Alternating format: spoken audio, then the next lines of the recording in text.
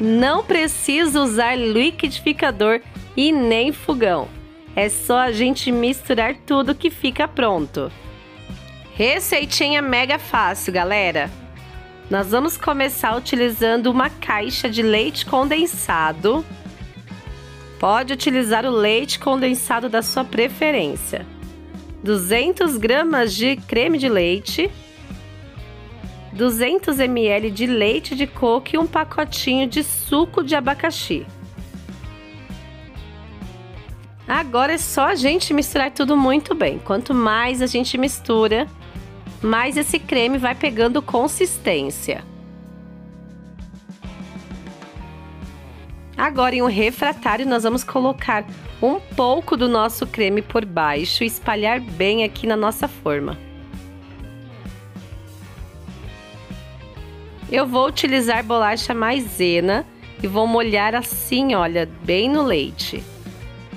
Gente, você pode utilizar também bolacha ao leite ou qualquer outra bolacha aí da sua preferência. E aqui nós vamos fazendo estas camadas até a gente chegar no topo da forma. Enquanto eu termino aqui, me conta de que cidade você está assistindo esse vídeo para que eu possa te cumprimentar. E o beijo especial de hoje vai para nossa seguidora Janete Corazin. Ela é de Americana, aqui em São Paulo.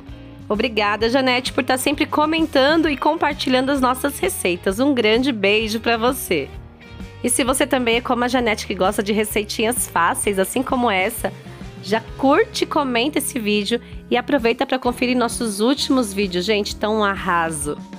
Bom, aqui é só a gente colocar coco ralado aqui por cima da nossa sobremesa e nós vamos levar para a geladeira por pelo menos 1 hora.